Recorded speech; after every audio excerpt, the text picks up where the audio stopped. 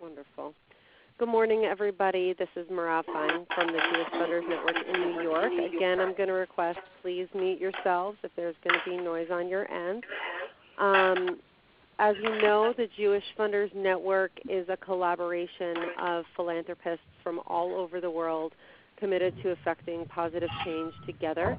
Our mission is that by coming together, we can create the change that we would like to see in the world, and it is with that in mind that we create a programming such as this one.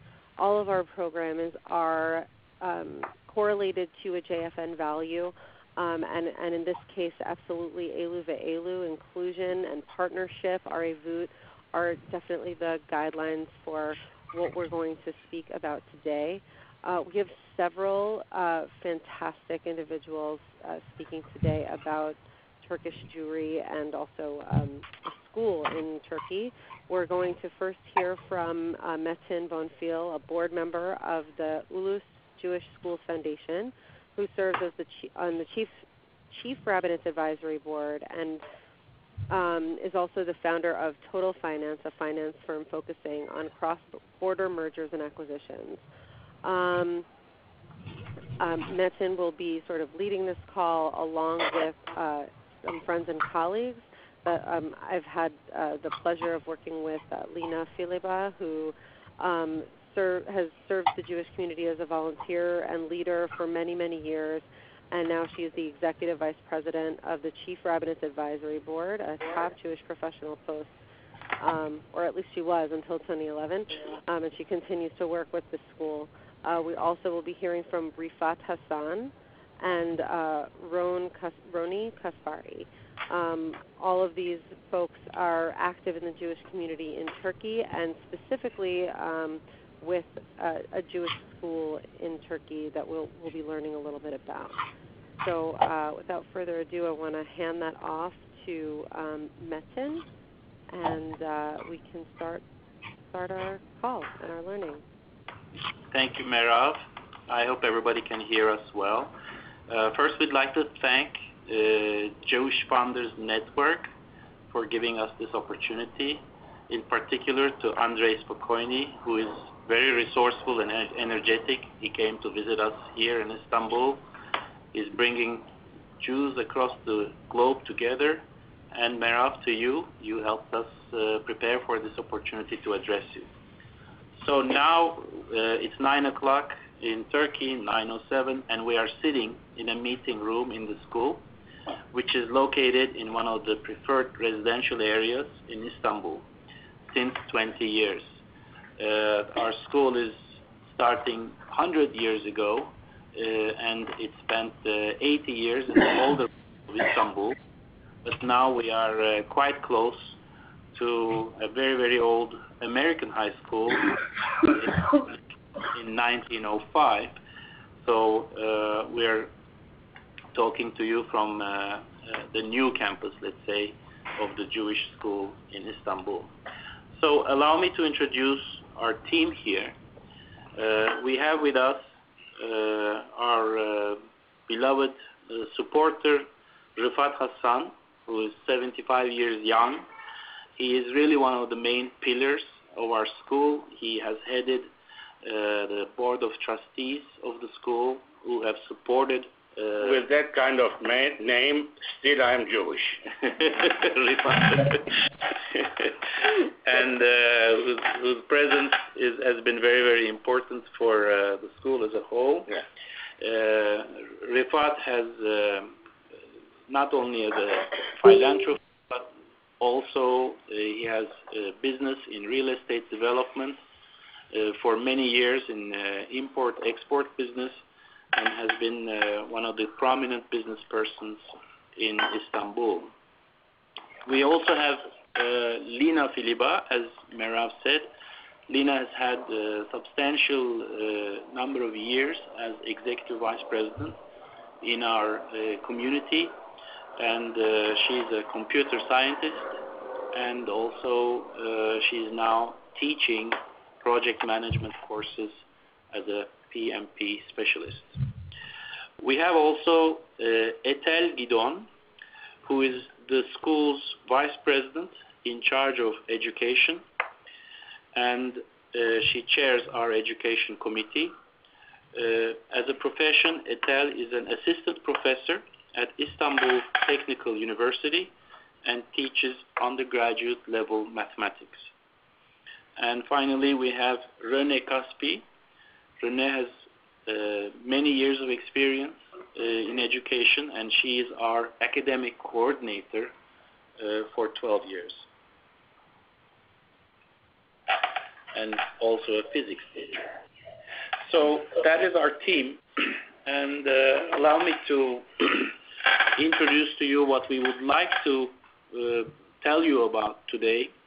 In really about 15, 16 slides, we plan to talk briefly about our community in a snapshot, some of the challenges that we face as a community, our school. Also, we will touch a little bit on what's going on in Turkey now and how we are affected as Jews in particular. But as a side note, as a small disclaimer, allow me also to point out that we are neither analysts, political analysts, nor do we intend to pass any opinions or on political issues. We would very much like to focus on our community and our school in particular. So I would like to pass on to Lina and to briefly give you a 2-minute description of who the Jewish community in Turkey are, how we came here, and some more information about it. Lina. Thank you, Metin. Duly noted. I will keep my information exchange short and remain within 2 minutes. It's very difficult to talk about a community who has been here for more than 500 years in such a short time, but some of you, we believe, know the Turkish Jewish community very well, some maybe not, but the community is basically a Sephardi community who has been here since 1492, and at the turn of the 20th century, we used to be 100,000 strong. That was during the last decades of the Ottoman Empire. But today, we're about 17,000. And why?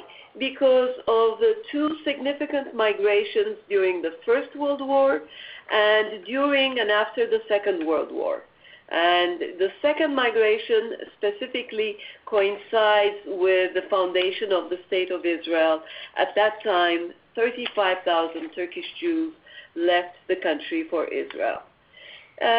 We came here during the Ottoman Empire, and the Chief Rabbi has since then been accepted, recognized as the legal leader of the Turkish Jews. On the other hand, we also have a secular leadership, a lay leadership, which also is comprised of executive boards, representatives, and advisors, and this organization is organized under the umbrella of the Chief Rabbinate, being the legal structure. Our community, as a community, we have a tradition of self-sufficiency with a very high degree of voluntarism and a very strong sense of belonging. And also, as a rule, we've always had good relations with the governments, whoever is in power. Thus, we are continuing in the same tradition by continuing to cultivate good relations with the present government.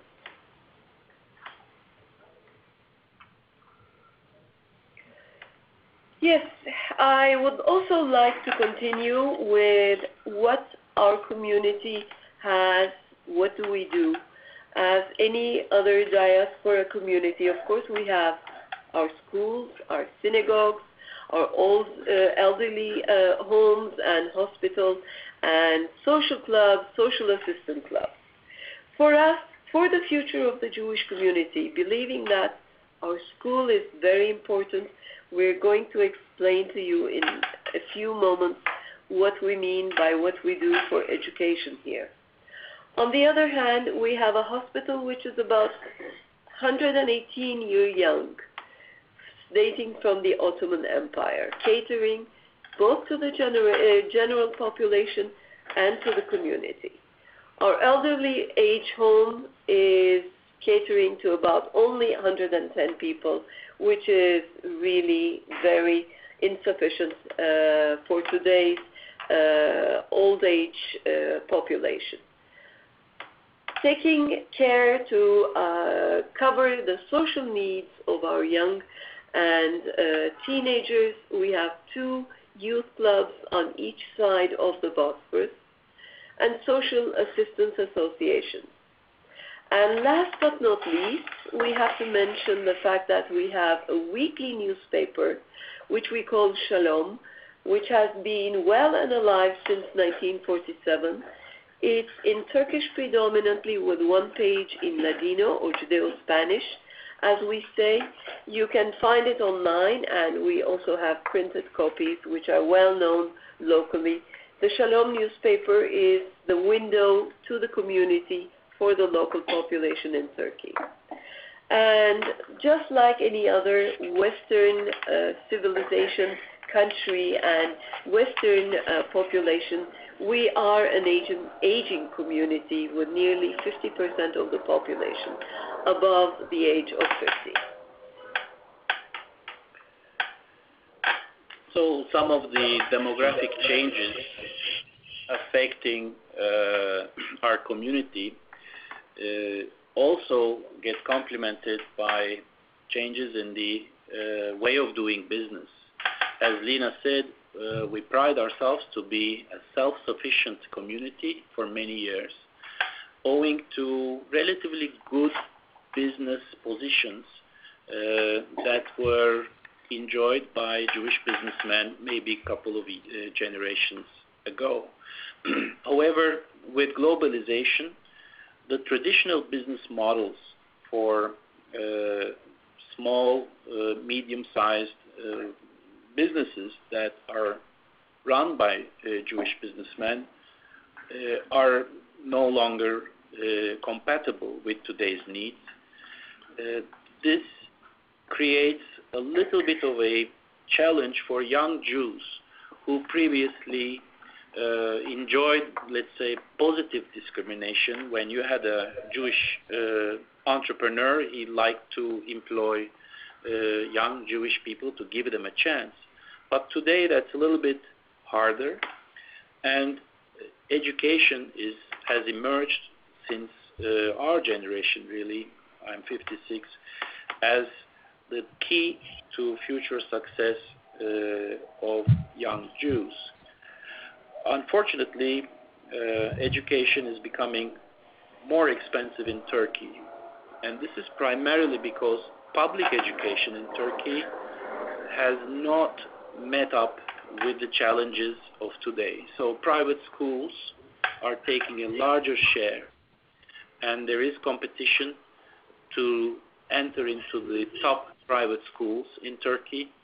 Actually, we are also, as the Jewish state school, in that race to become one of the top choices for Jewish families that they can trust, not only to get cultural exposure, religious exposure, but also to excel in academic performance. I must say recently that the negative political and economic outlook in Turkey is curbing locally growth and investment opportunities. But we have had crises in the past, but this is a negative effect on young people. They like to sort of look beyond Turkey at opportunities, what they can find. So I'd like to pass on to Lina a little bit to talk about, Etel, to talk about the brief history of our school. Etel. Hi. The school is our fountain of hope, and let me tell you that I've been doing chairing the education committee for more than 20 years, and I've also my children, my son and my daughter, graduated this school. It was established the Jewish Day School was established 101 years ago, so it's a centennial school. First, it was named as Midrash Yavne. Then it has become Lycée Juif Beneberit with the Alliance Israelite, collaborating with the Alliance Israelite schools. And 20 years ago, it has moved to its new campus and has been named as Ulus Day School, Jewish Day School. It's the only fully functional K-12 Jewish day school in the Muslim world, catering to more than 40% of community's relevant age group. So it's an institution that has children or students from 2 years age through 18 years.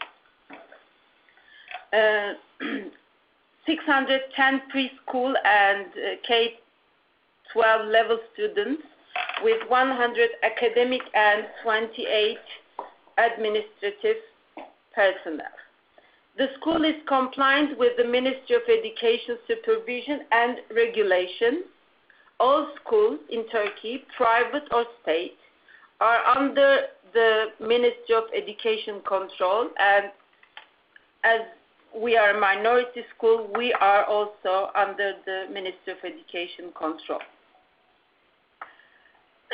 We have the freedom of teaching Hebrew and Judaic religion.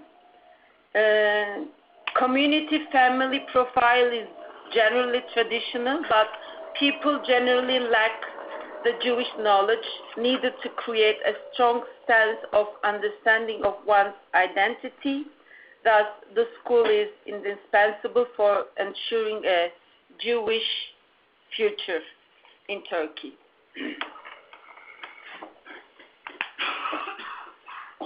Our academic standing commensurate with the most preferred private schools in Istanbul, and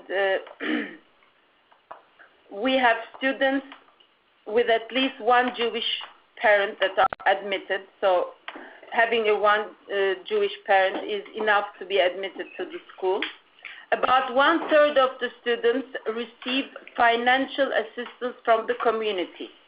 Believing that all children deserve to have a chance to study at our school, we have more than 36% scholarship students, and we have a small ratio out of this number that are merit scholarship students.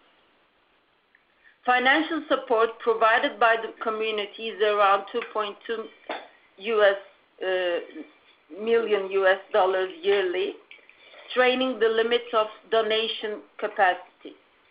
School budget is about $5.5 million, and 40% is covered by fundraising for education.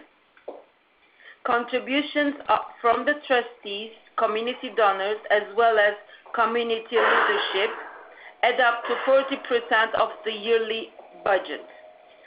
Academic excellence, we have an academic excellence with a warm and familiar atmosphere to learn and experience Judaism, and 100% of our students continue into higher education in the States, in Israel, and in Turkey. Ours is a highly competitive Jewish school with a boutique approach to our students, responding to their... Lina, I'm sorry to interrupt you. It's very, very loud by you. Is there any way to mitigate that?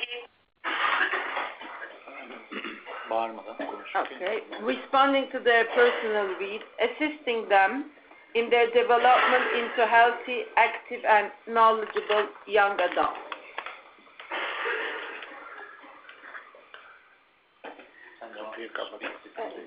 Evet ama metin değiştirir misin? We might have a cold crisis now. Okay. We are... Okay. So as you know, Istanbul is a very big city, and we have big city challenges we are living in a megapole of 17 million inhabitants. Istanbul's traffic and the high cost of living represent major limitations in attracting more preschool children to the school. Preschool is key feeder to first grade, and because of the logistics, community has supported 2 new off-campus preschool facilities to serve Jewish families in relatively distant locations on either side of the Bosphorus. Living in such vast city is a major constraint to Jewish families. There are limited numbers of Jewish spaces and competing modern environments for the young. And even if we want our children and teenagers to immerse themselves in Jewish environments among Jewish friends, it's hardly possible under these circumstances. Therefore, the school is invaluable in our need of raising the next generation as Jews, and the key to integrate the children into Jewish life and counter assimilation. So we aim to preserve our heritage and teach our core values to the next generation, providing a solution against assimilation. Thank you. Thank you, Esel. I'll take over from here, and we'd like to talk a little bit about our environment. There is a lot of interest in Turkey, especially after July 15, when we experienced something extraordinary, like an attempted military coup. So we'll talk a little bit about that incident and how it has affected us. Leading to this event, we felt already that Turkey was extremely polarized between different identities within Turkey. There was a growing, and lifestyles, there was a growing sense of tension. However, after today's announcement of Trump victory, of course we followed many commentators, and we learned that we are not alone, that the United States has also become very polarized. I guess that's a way of life in today's larger world. I'll take a pause, 1 minute.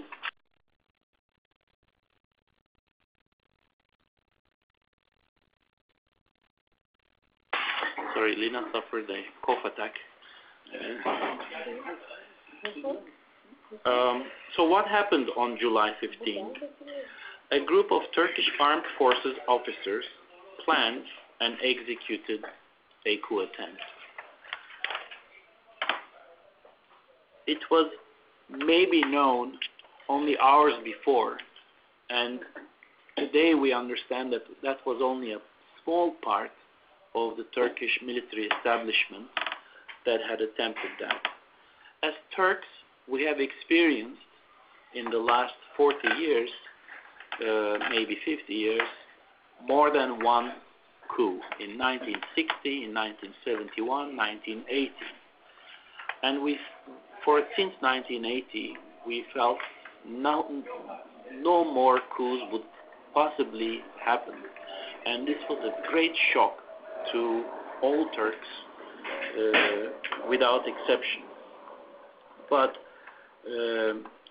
very quickly, within really a space of 12 hours, this event was controlled, primarily because President Erdogan went on FaceTime, actually went on some media channels, and literally urged the public to go on the streets and protest, which they did forcefully, face to face with military personnel who were holding arms against its own people, tanks, and even F-16 fighters planting bombs on Turkish parliament. This was incredible, but the reaction, as you would expect from Turks and Turkey, was also incredible, and these protests really literally within 12 hours, turned into a festive celebration of democracy. This was a chance for Turks to unite after being so polarized, to unite in defense of democracy. This was a tremendous outcry against an ideology which could use weapons against its own public. Now, we don't want to go into too many details, but the Turkish leadership has clearly identified that there is an intrinsic organization who is behind this coup, and today there is a state of emergency which has targeted to clean up certain intrinsic organizations from within the Turkish state. But what happened is, in the current atmosphere in Turkey, we see a big number of challenges, not only economically, but also politically, which we see are, as you know, we have literally a war going next to our border with ISIS. We have a 900-kilometer border with Syria. It is affecting Turkey. I mean, there is no doubt that is affecting Turkey and will continue to affect whatever the outcome is. In addition to that, the southeast of Turkey has always been a difficult area where we've had for 35 years terror originating from a Kurdish terrorist organization called PKK. Since the last 5 years, we have a major load on our economy, where Turkey actually hosted 2.5 million Syrian refugees. This is by far the largest number of any nation. We have an ongoing chase after the proponents of the coup.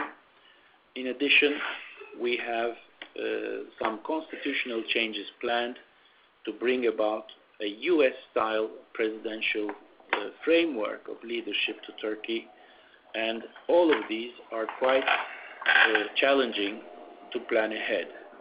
Naturally, our very long accession plan with the EU today is taking a short pause. On the economy, since we've been hit by terror and tourism is down, our currency is down, our credit rating is down. So in general, our investment and growth environment is very much unlike what it used to be maybe 6, 7, 8 years ago. So we tried to convey to you some of the challenges that affect us, and this is Lina's. Now we would like to turn to how it affects the Jewish community as a whole.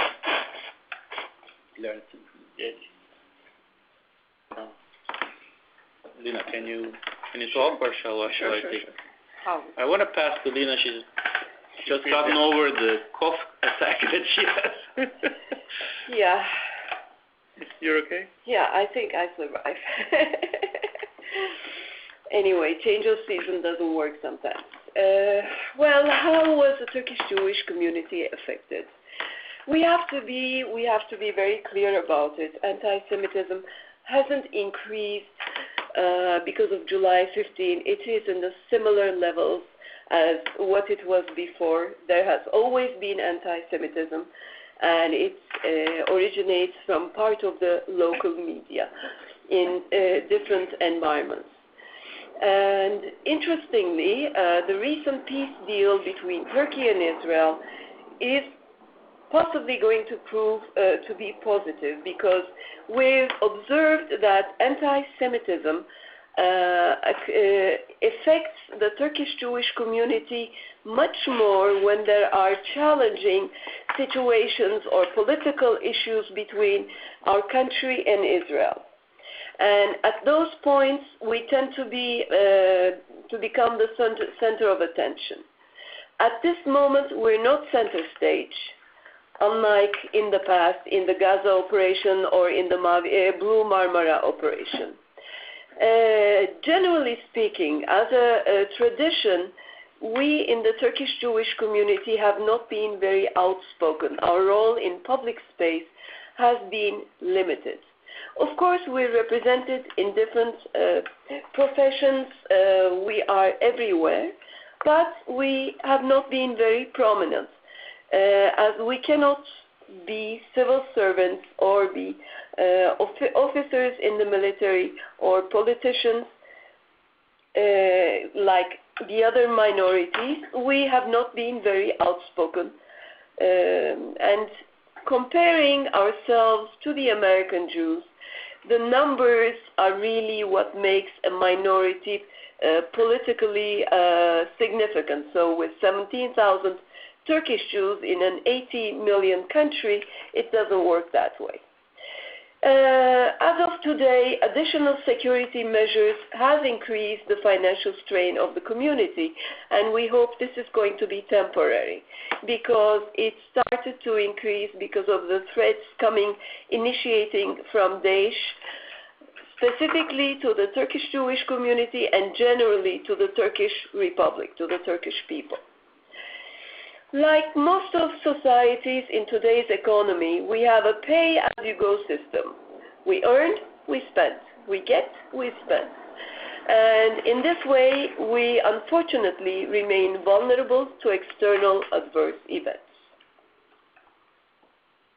Has the Jewish community been affected? Jewish state? Has the Jewish state been affected? Well, the answer is yes.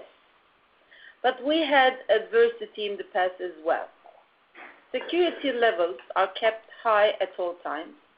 We work 7/24 to ensure the security of our children. Unfortunately, this academic year we had lower registration levels than the usual, but mostly it was preschool and the first grade because of the security reasons. Families are a little bit concerned when the students are younger, but we are working to recover in the next year. We also had more than usual number of students who transferred to other schools. It happens every year, but this year we had more than the usual number. That's also due to security reasons, and we had more families that made Aliyah this year. Combined, these developments have put more strain on school finances. Now I'm passing to our education coordinator, René, who will the conference has been unmuted. Okay, who will tell us about the assets of the school. Okay, shalom everyone. We believe that Jewish school is and will be our most valuable asset. Despite current challenges, our goal is to sustain our school's competitive edge. And we have Hebrew lessons from kindergarten till the end of the high school, and we use many methods to teach this lesson, Hebrew. We use Halabud Wash program and NETA program, and teachers are trained in Israel and United States. And to enhance and upgrade the level of Judaic education, we have a Judaic education coordinator in the school, and that he organizes many Jewish activities in the school. We celebrate festivals with all of the school. We invite community members to our school to celebrate these festivals together.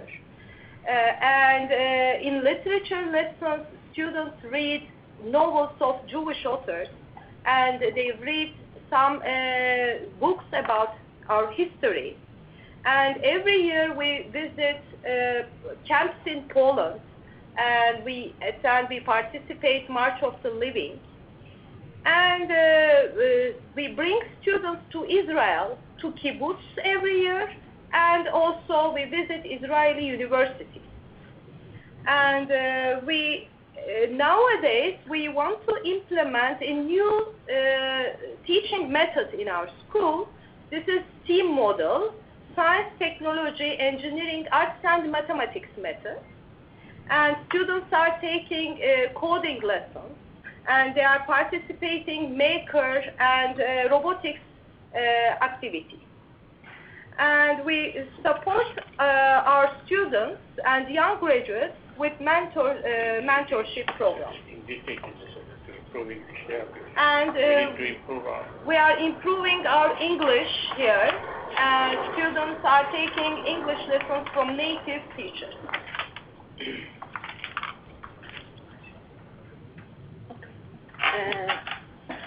Education, the academic curriculum prescribed by the Ministry of Education is quite intensive, and normally we have the ability to replace certain electives like the teaching of Islam with our own. To that, we have added a significant dimension of Jewish cultural education and incorporated Jewish history and culture to many classes, such as music, performance arts, and the like.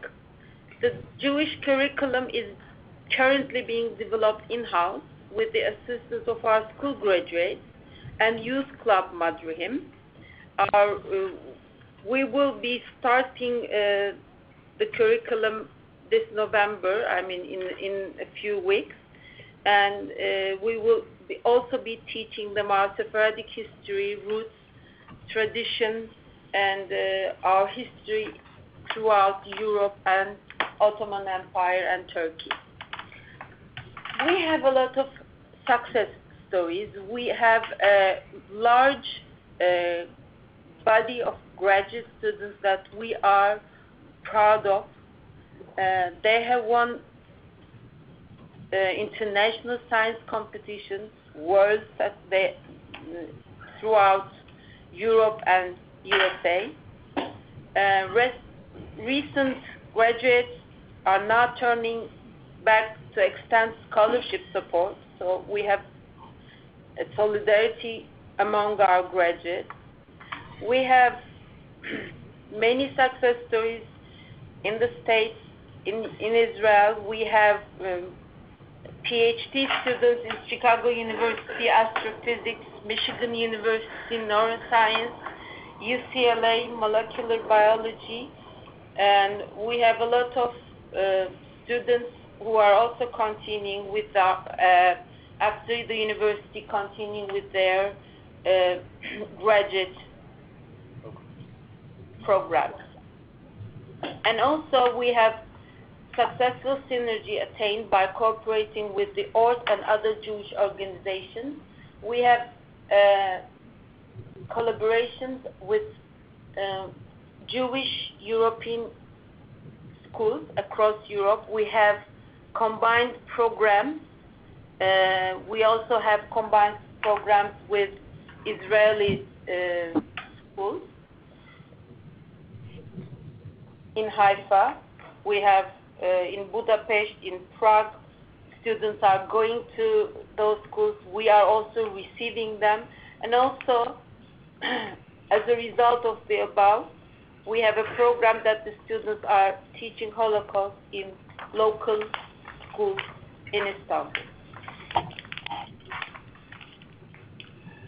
So in the last two frames, I think in the last 30 minutes, we have tried to convey to you that as Turkish Jews, we live in a challenging environment, but we have nothing less than very high ambitions for especially our young people. We are dedicated to the development of global citizens who would be equipped to succeed across different cultures and geographies, but keeping their proud heritage, learning about their proud heritage.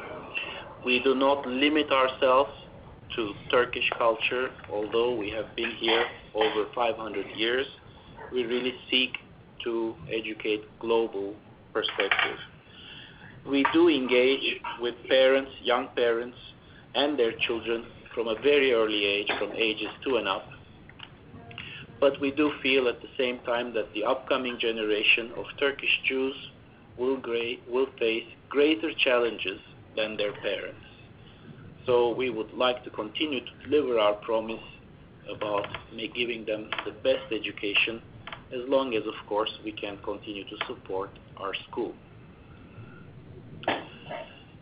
So in closing, we wanted to use this opportunity to say we are here, Hineni. We feel that as a Turkish Jewish community, our contribution to U.S.-Israeli-Turkish relations has been important in the past, and we feel it continues to be so today. We feel we've been able to make an impact to fight anti-Semitic rhetoric in the political arena by separating religion from the actions of Israeli state.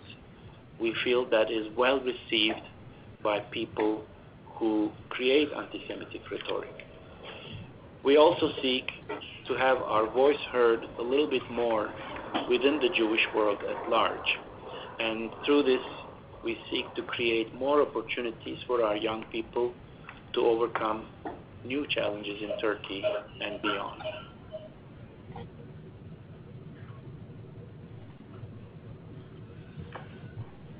With that, I'd like to close the presentation part and thank you for listening to us.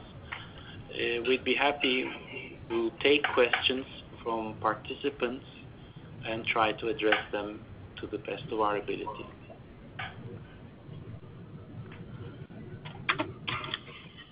Thank you all so much for this. I know we all learned a lot about what Turkey has been going through and the beautiful work that you all are doing at your school. So thank you so much, Metin and Lina, for all of your hard work in putting together this presentation. We're so glad you were able to join us. The folks on the call, you guys are all unmuted. So if you have any questions, you're welcome to ask them. The line is open. If you don't feel comfortable, you can also chat them to me or email them to me.